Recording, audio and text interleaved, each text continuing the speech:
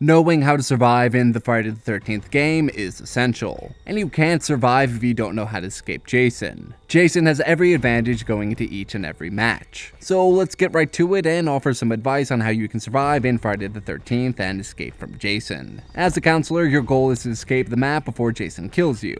That's your only objective. There are a number of ways you can do this, as well as a number of things you should avoid along the way. You absolutely should not try to engage Jason unless you have no other choice. The easiest way to survive and win a match as a counselor is by simply calling the police. Unfortunately, this isn't as easy as it may sound. In order to call the police, you need to find the cabin with the phone box. More often than not, the phone box will be broken and smoking. To fix the phone box, you'll need to find the phone box fuse, which is usually located in a nearby house. Search through all the drawers inside all nearby houses until you find the phone box fuse. Once you have it, head back over to the phone box and repair it. Usually, the phone is inside the building where you find the phone box, so head inside and make a call to the police. Once the police have been called, you need to wait 5 minutes for them to show up. During this time, you should head toward the main highway. The police will show up on either side of the main road. If you haven't found the map, just follow the roads until you reach what looks like a major freeway. Get as close to the main road as possible before the police arrive. If you wait until they show up before you start heading toward the main road, Jason will be able to wait near the police and attack anyone who approaches. It's best to get close before the police arrive so you don't have to go far.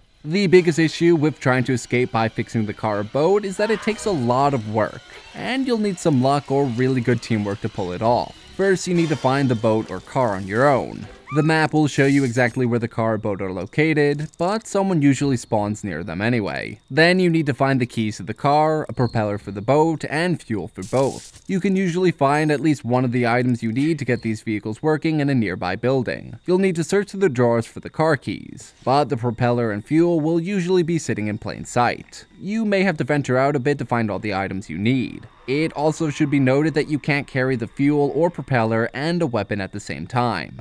It's one or the other, so be careful not to run into Jason once you pick one of these items up. With all the items ready to go, you need to repair the vehicle of choice. This is another minigame that requires you to press one of the 2 buttons when prompted. Every time you miss an input, it will take you longer to fix the vehicle, and Jason will be able to sense what you're doing if he's close enough. Fix the vehicle of your choice, then head away from the camp to survive. The type of vehicle you choose determines how many people you can take with you. The cars will hold up to 4 or 2 people, while the boat usually only holds 2. Gather some people with you, or save yourself if you find everything on your own. If at least one player has been killed or survives, you can find the large CB radio and call Tommy Jarvis for help. One player who is no longer playing will be selected at random to spawn back into the game as Tommy. Jarvis has increased stats compared to the normal counselor, and also spawns into the game with a shotgun. Keep in mind the shotgun only has a single shot, so you gotta make it count.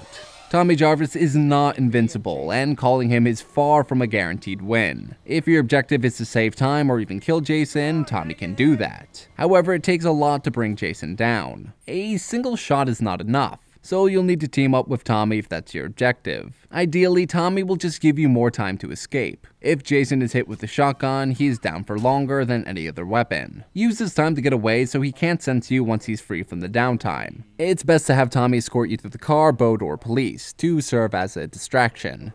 Fixing the car, boat, or phone box requires some specific items. Unfortunately, if you die while holding any of these items, they fall next to your body. If it wasn't hard enough to locate the items when they were in or around the cabins, having someone die while holding those items will make it extremely difficult to recover, unless you witness the death. There are 2 ways to escape from Jason once he grabs you. The first is by finding the pocket knife and keeping it in your inventory. As long as you have it on you, you'll automatically stab Jason and escape his clutches. The alternative is to rapidly press the escape button, which you'll see a prompt for once Jason grabs you. Unfortunately, if Jason performs an execution before you mash out of his grasp, you'll die. Jason has every advantage in the book when it comes to hunting you down, but there are some things you can do to avoid being killed. If you run, it's easier for Jason to spot you, and he can find you from farther away. While crouching and remaining still makes it hard for Jason to find you, if he's close enough, his sensibility will show a red outline of your location. Running into a house is generally a safe option, but once you're inside, you need to lock all the doors and open all the windows.